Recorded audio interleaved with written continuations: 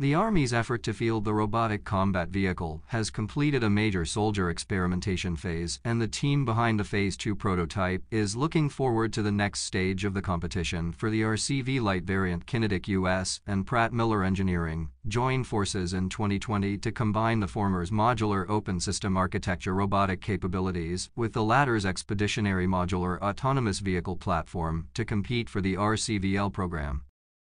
QinetiQ had been vying for the Army's Small Multipurpose Equipment Transport program, but the vehicle platform it was using wasn't satisfactory, said Robert Mawson, QinetiQ's Senior Business Development Manager, Land Systems. So, when RCV started moving forward, the company turned to Pratt Miller's platform. It was really the mobility and how modular it is, he said at the Ground Vehicle Systems Engineering and Technology Symposium in August. With that flat top, you're able to plug and play different payloads when needed depending on the mission profile or capability set that you need. The Army selected the QinetiQ Pratt Miller vehicle as the surrogate prototype to put through operational testing to develop the requirements for the open competition, set for late fiscal year 2023.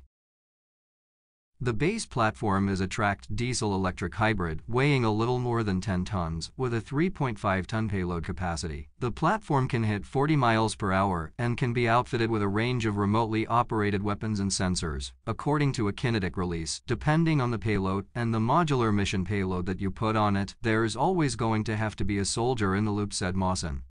So, it will never truly be fully autonomous, he continued. You have to scale up the level of autonomy depending on the mission that you're accomplishing, so it can go everywhere from true remote control to semi-autonomous. Soldiers in a control vehicle would move behind several RCVs and provide input on how to maneuver around obstacles or how to respond to contact, he said.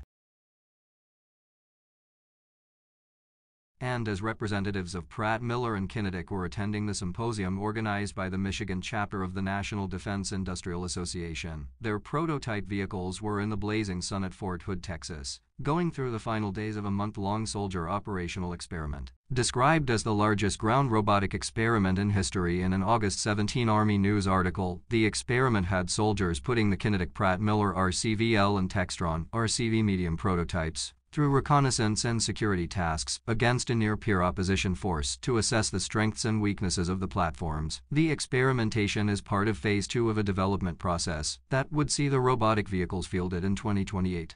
The testing has gone well, Mawson said. We are getting some really good feedback from the touch points from the soldiers in the field as to what needs to improve and what could possibly improve. The Army is taking the data gathered during the experimentation to refine the requirements that will go into the request for proposals for the next phase of the program. That document should be out later this year, and then industry will have several months to provide feedback before the request is finalized, Mawson said.